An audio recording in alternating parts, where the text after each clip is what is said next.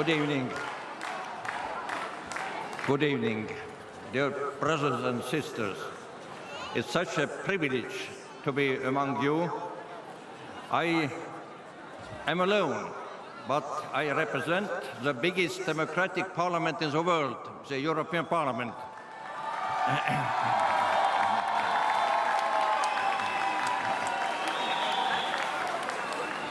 And I brought a message to you, signed by 265 members of the European Parliament to support Iranian opposition.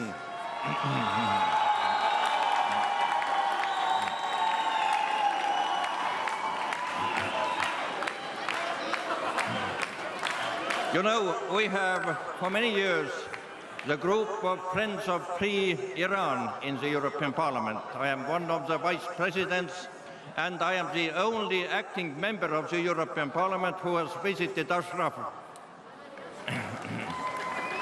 But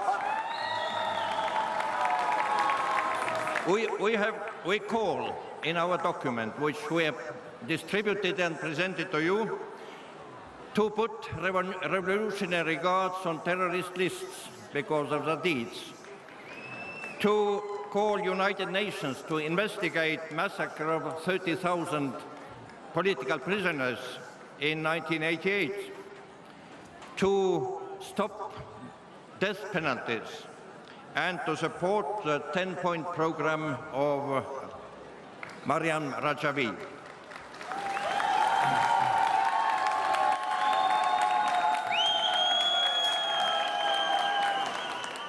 Therefore, today, there's no excuse for continuing to cherish illusions about moderate dictators, ignoring their bloody hands.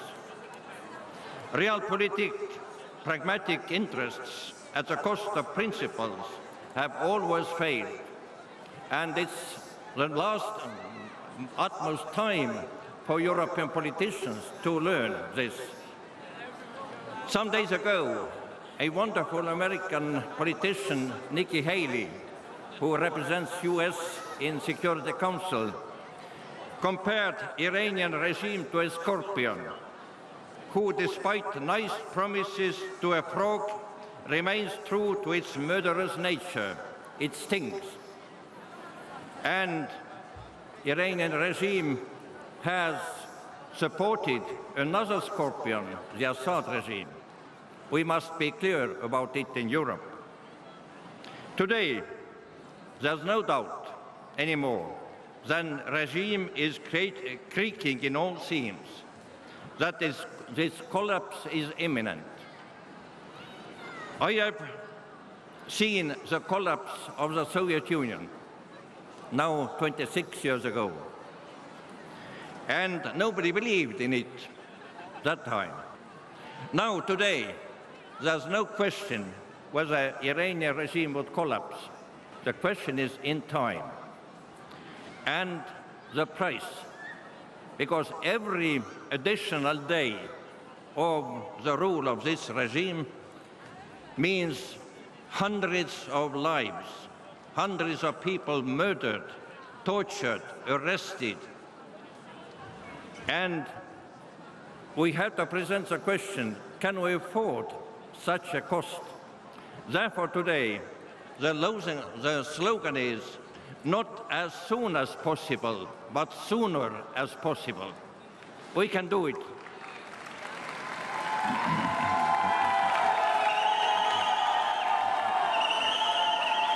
And thank you.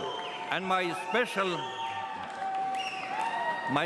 thanks to all of you who have come here all around the world. It was difficult, but it is worthwhile. And special greetings to our family friends in Ashraf. I think the most wonderful thing I saw today was their smiles from Ashraf. Smiles, do we know at what cost? The cost of terror, the cost of threats, the cost of anguish, but these were victorious smiles.